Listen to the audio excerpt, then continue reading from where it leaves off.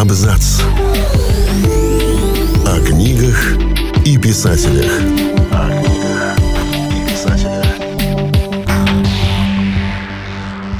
Всем привет! Я Олег Булдаков, и сегодня я расскажу вам о 5 книгах про книги. Писатели любят рассказывать о том, что им знакомо. Именно поэтому, например, мы так часто видим у Стивена Кинга персонажей-писателей. Например, в романах «Тёмная, половина» или «Жребий СаЛема». Однако есть еще романы, история в которых закручена вокруг одной или нескольких таинственных книг. На романе «Мастер и Маргарита» Михаила Булгакова мы долго останавливаться не будем, поскольку он входит в обязательную школьную программу. Достаточно будет указать на то, что значительная часть сюжета связана с сожженной рукописью о римском прокураторе Понтии Пилате и историей его знакомства с реконструированным историческим прототипом Иисуса Христа по имени Иешуа Ганоцри. «Клуб Дюма» или «Тень Ришелье» — это знаменитый книжный детектив от живого испанского классика Артуро Перес-Реверте, который получил известность во многом благодаря великолепной экранизации романа Поланского с Джонни Деппом в главной роли. Буквально все в этой истории вращается вокруг книг, поскольку ее герои — переплетчики, библиотекари, букинисты и коллекционеры. Протагонист по имени Лукас Корсо специализируется на розыске редких книг. Его наняли, чтобы выяснить, какой из 3 уцелевших экземпляров гримуара XVII века не является подделкой. Все дело в 9 гравюрах, по легенде написанных рукой самого Люцифера, которые, будучи собранными вместе, якобы могут открыть портал в ад. Параллельно Корсо решает побочную задачу, а именно пытается установить, не является ли подделкой и выданный ему автограф главы романа «Три мушкетера» Александра Дюма отца. И по ходу истории начинает замечать, что его собственные приключения начинают все больше напоминать эту книгу. По существу, роман представляет собой энциклопедию мира редких изданий и истории книгопечатания. Так что если у вас есть желание проникнуться необычной профессией, начните с чтения великолепного романа «Перес-Реверте». Еще одна книга о книге – роман Умберто Эко «Имя розы». Это история о том, как средневековый монах-францисканец и его послушник разыскивали в аббатстве XIV века серийного убийцу, а нашли утерянный вторм поэтики Аристотеля. Это отличное, пронизанное тонким юмором и иронией повествование, которое лучше любого учебника познакомит вас с менталитетом людей Средневековья, а также бытом и нравами итальянского монастыря. Книга привлекла целое поколение молодых людей на исторические факультеты вузов, что многое говорит о ее крутизне и значении.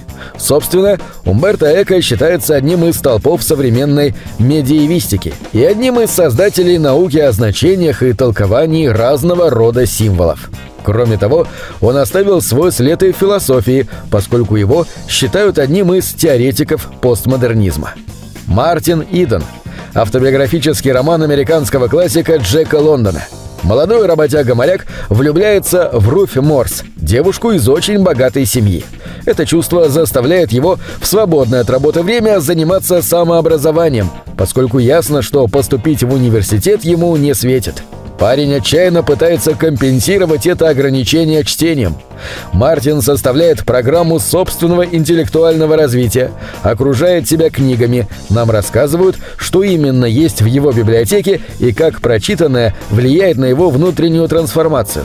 Постепенно, с помощью Руфи, он выращивает из себя зрелого интеллектуала. На него сильно влияет творчество философа-позитивиста Герберта Спенсера. И даже талантливого писателя, которого, правда, долгое время не желают публиковать. Семья девушки пытается выставить героя неудачником в глазах дочери и приглашает в дом разных состоявшихся молодых людей, с одним из которых, страдающим от туберкулеза Ресом Бриссенденом, Иден заводит дружбу. Выясняется, что смертельно больной поэт написал гениальное произведение, но наотрез отказывается его публиковать. После смерти Бриссендена Мартин все же публикует эту книгу. Между тем, к нему самому постепенно приходит большая литературная слава. Роман хорош тем, что показывает психологическую внутреннюю кухню начинающего писателя.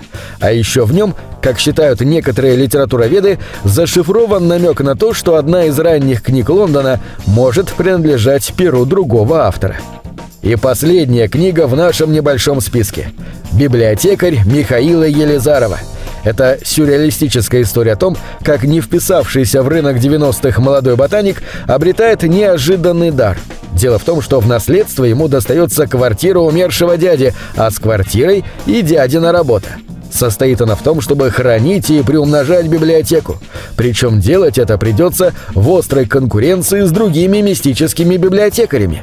История вращается вокруг 7 книг с, на первый взгляд, совершенно непривлекательными названиями типа «Пролетарская», «Счастье лети», «Дорогами труда», «Тихие травы». Принадлежат они всеми забытому советскому писателю Громову. Секрет же в том, что если книги правильно читать, они временно даруют сверхъестественные способности. Вокруг изданий постепенно сложился квазирелигиозный культ из тайных читален и библиотек. Теперь за уцелевшие, подавляющая часть отправилась в макулатуру экземпляры, идет настоящая война, в которую оказывается вовлечен и главный герой. Роман, в свою очередь, стал громким литературным событием и получил русского букера. Однако некоторые критики ругали его за актуализацию советского мифа и романтизацию СССР. Впрочем, для кого-то это, напротив, прозвучит как великолепная рекомендация.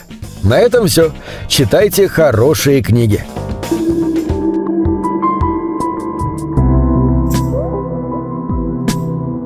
Книги — это двери, что выводят тебя из 4 стен. С ними ты проживаешь другие жизни, а свою умножаешь в 1000 раз.